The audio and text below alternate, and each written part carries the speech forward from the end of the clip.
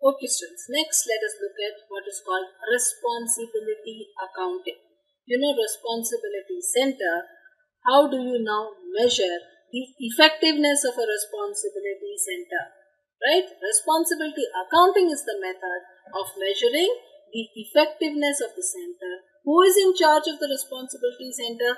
Managers of the responsibility centers are responsible for these centers. So the manager's performance has to be evaluated. Responsibility reports show the performance achieved by various responsibility centers. Deviations from the budgeted performance should be reported at the earliest so that corrective action may be taken for the future. Clear? So, responsibility accounting is nothing but how to measure the effectiveness of a responsibility center, which is under the under the responsibility of a manager. So, how to evaluate the performance which is achieved by the manager. So, normally budgets are prepared, and what is the deviation from the budgeted performance? This should be reported. Earliest you report, the earlier the corrective action can be taken. What is the responsibility accounting process therefore, students? So, first you have to identify the responsibility center. What is the responsibility center?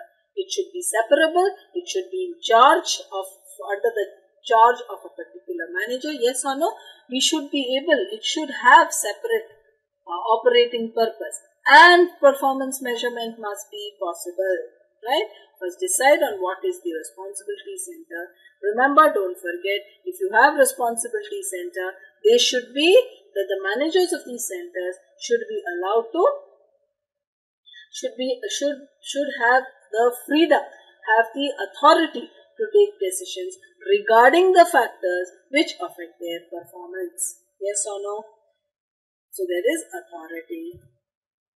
Controllable and non-controllable costs. Remember, everything may not be, all the costs need not be under the control of that manager. There may be certain central costs which may be allocated to them. There may be certain costs which are incurred by the responsibility center,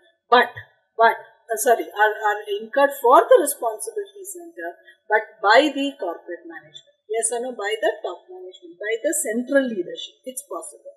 So, the manager cannot be held responsible for those costs. So, we should separate the controllable and non-controllable costs.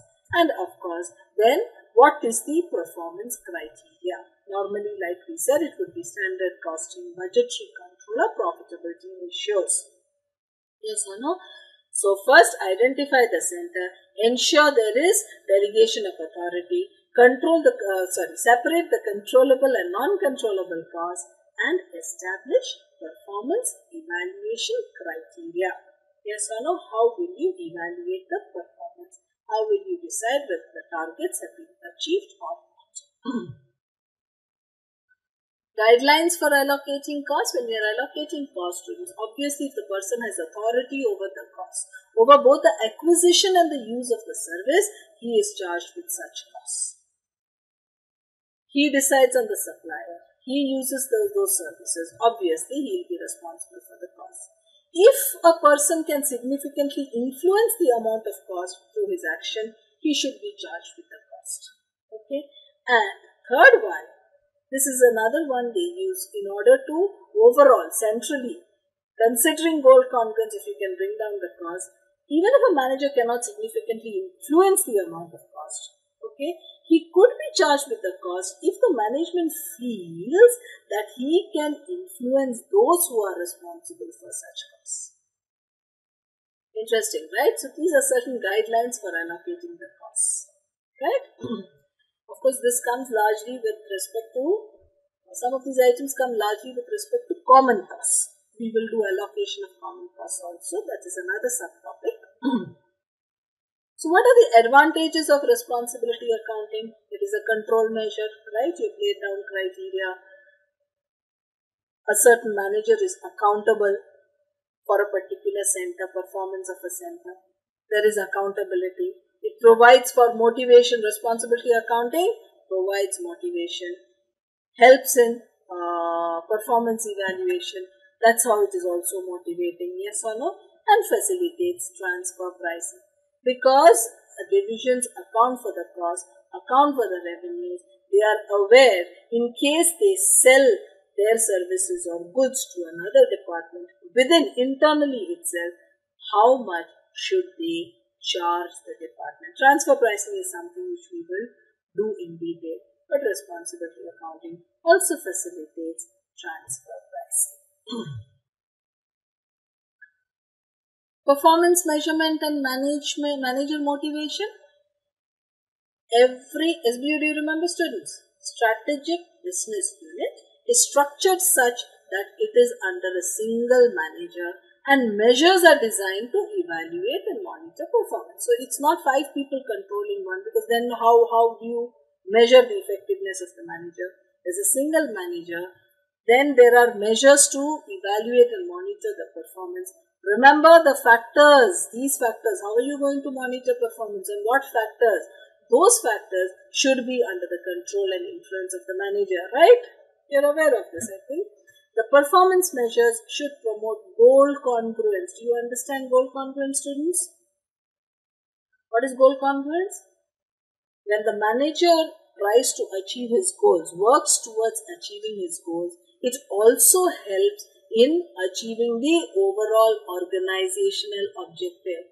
So the managerial goal, the goals of each manager is aligned in such a manner, is structured in such a manner, they work towards the achievement of the organizational goals. There cannot be conflict here. Yes or no? The performance measures should promote goal congruence. And of course, if manager incentive is based on performance, they should have authority to control the factors which affect the performance, which has already been discussed here. Yes or no? Here should be under one manager. There are measures. They should be able to control those measures, monitor those measures, and of course the measures should be such that they promote goal congruence. Prerequisites. What are the prerequisites of responsibility accounting? You should have a proper organizational structure where divisions are identified as responsibility centers. Yes or no?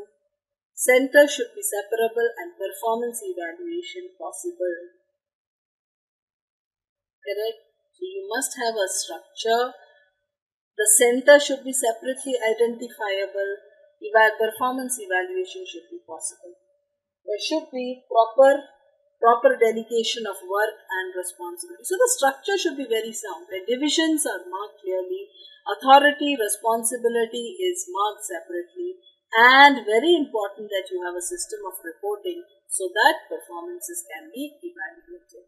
If these conditions are absent, it is difficult to have a responsibility accounting system. Have a good structure, organizational structure, clearly defined.